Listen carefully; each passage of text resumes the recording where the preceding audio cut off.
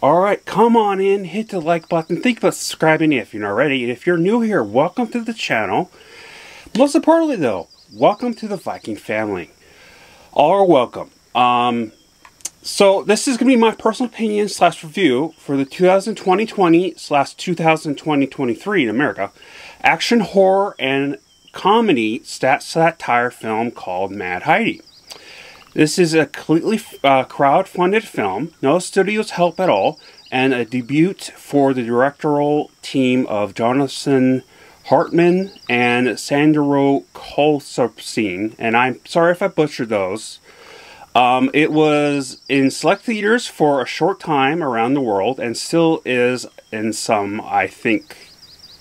But I missed the chance to go see this.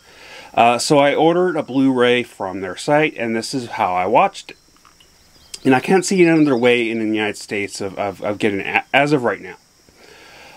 The players of the plot. Swiss mountain girl Heidi is all grown up and goes on a crusade against a cheese magnate after her boyfriend is killed for illegally trading cheese.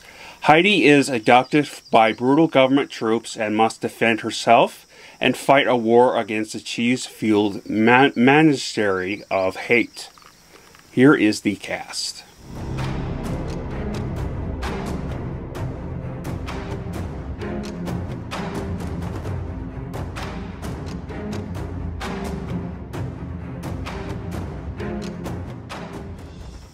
This film looks and feels like if director Quentin Tarantino made this. It was high quality, but has that old grainy look with the worn look to it. This was cheesy, corny, and gory, all on purpose. Pure satire. It's the same type of category as the crowd-funded film that was the iconic Kung Fury, but set in Switzerland ruled by cheese Nazi knockoffs. No, really, there were more cheese than there was gore. Resting cheese, bitch. The acting for the main lead was fantastic and stood out, in my opinion. Acting all the way around wasn't bad either.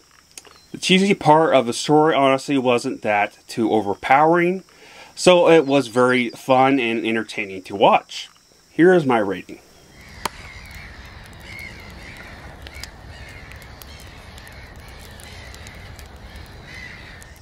This was easily the most Swiss film I have ever seen in my life.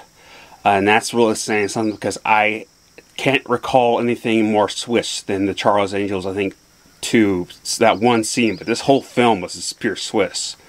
I loved every bit of this film and can't wait for the second one to be made. Honestly, I might look into the crowdfunding site if they do want to make a second one. But it looks like by the ending, there is going to be a second one.